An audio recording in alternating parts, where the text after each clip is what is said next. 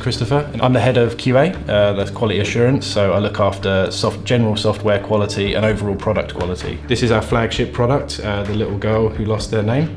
In this particular example, we take the name of the child and transform it into a personalised story that culminates in the child getting to see their name in print at the end of the book. As a startup, we wanted to be agile and lean, and obviously we needed a large development team to be able to release so many products. As we were researching what our best options were, we discovered that to scale the QA team would have quadrupled costs, perhaps even more than that.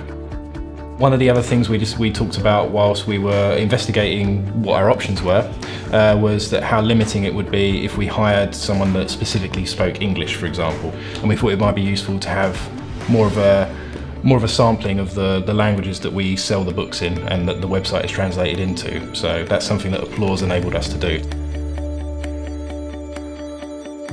Another thing we like doing here is testing on native devices. We only have access to a limited number of test devices, say around 20 at the moment.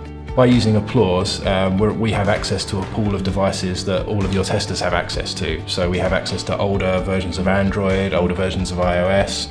We're getting started working with Applause. It was really easy. We worked closely with the project manager who we were given. He was very friendly and always very helpful. We had a test team lead, someone to kind of look after the actual testing processes and review bugs for us and stuff as features were tested.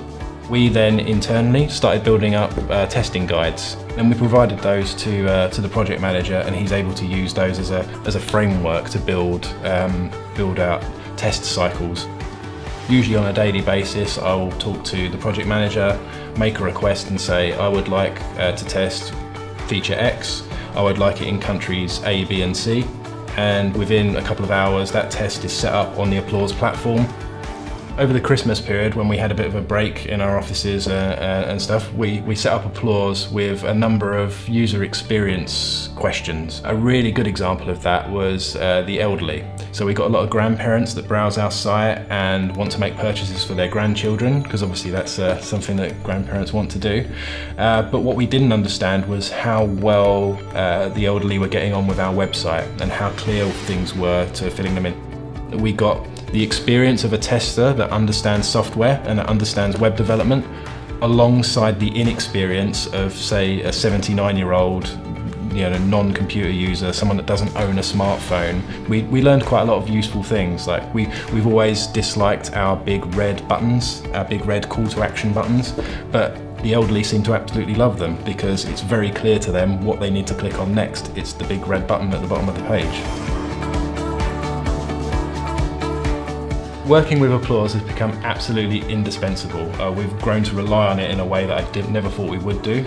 I always feel comfortable that you guys are going to provide us with very focused answers on the questions that we have, and the speed that you're able to produce such a variety of answers and a variety of responses is startling on a regular basis.